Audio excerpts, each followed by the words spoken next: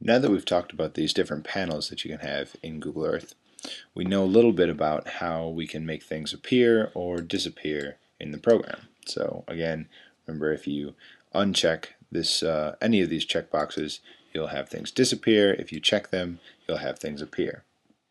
Okay, so the next thing I want to talk about is our navigation controls. And the navigation controls are by default actually kind of transparent, but as you roll over them with your cursor, you find one that controls perspective, and that's going to be which way points north, and also what angle are we looking at the ground. That's controlled here. And then this is our movement tool. I don't think that's quite as helpful because you can always just click with a mouse and drag to move the globe around as well. And once you put it in motion, one of the things about Google Earth is once you put the Earth in motion, by clicking, dragging, and then just kind of swiping, it remains in motion until you grab it again by clicking with the mouse. So now we're looking at Asia, and we have pretty much the same perspective. Then we have our magnification tool, which is right here, and this allows us to zoom in or out. And the easiest way to zoom in and out is just to use the wheel on your mouse, and depending on the configuration, in some mouses you'll actually, when you go forward with the wheel, that'll actually take you out. But the way I have it set up, when I go forward with the mouse wheel, I zoom in, and you can notice there's these crosshairs that form here too as we go in. And so just so you know, this red line here, this denotes an area that's under dispute. So the two countries around here feel that they have claim to that area. So what I'm doing is I'm rolling forward on the click wheel of the mouse, and it's causing me to zoom in.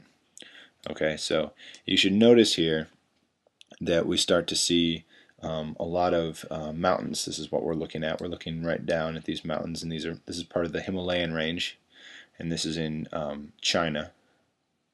So we're in Sichuan province in China. And so now we've zoomed in. So now if you wanted to, you could use this tool to move yourself around. Notice how if I click in the top part, it's going to move us up. If I click in the back part, it's going to move us down. If I click to the left, we'll go left. Click to the right, we'll go right.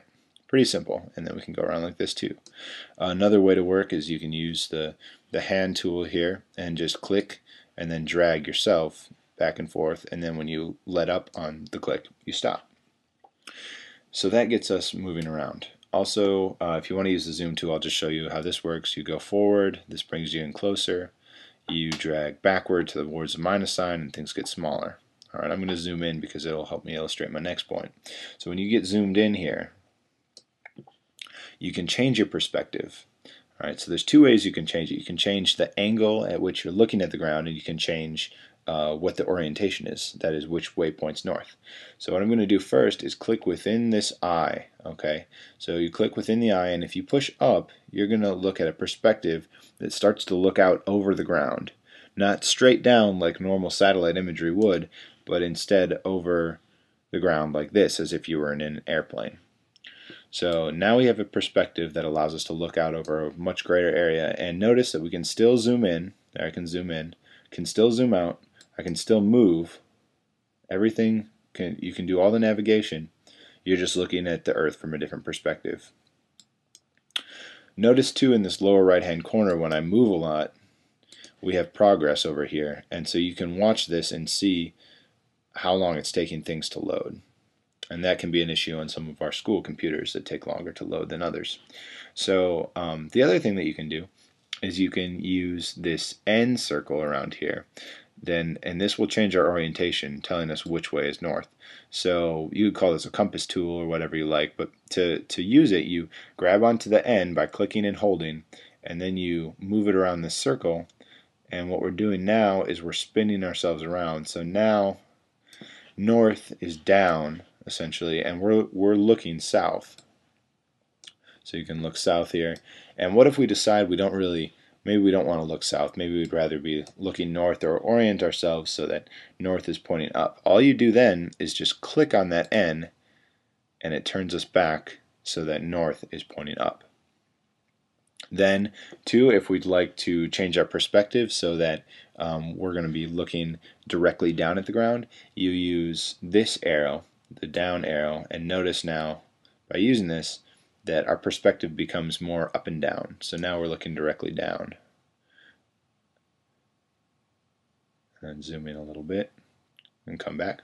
Another way that you can do this is if your perspective happens to look like this. So now we're looking more of an airplane view rather than a directly down view. If you drag out, okay, so if you zoom out, grab this and go out, at some point it'll pull you back into the perspective that looks straight down. That's another way that you can work.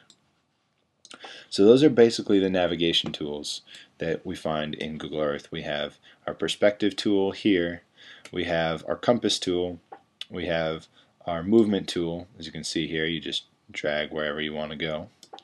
We have our zoom in and zoom out tool, and remember that the zoom in and zoom out are also replicated by your mouse click wheel, and that you can click and drag and then swipe to take yourself around to different areas as well. Now we're in the Pacific. Now I'm zooming back out. I think I like to have north be directly up, so I click that again, and this gives us this orientation. So now we're out in the Pacific.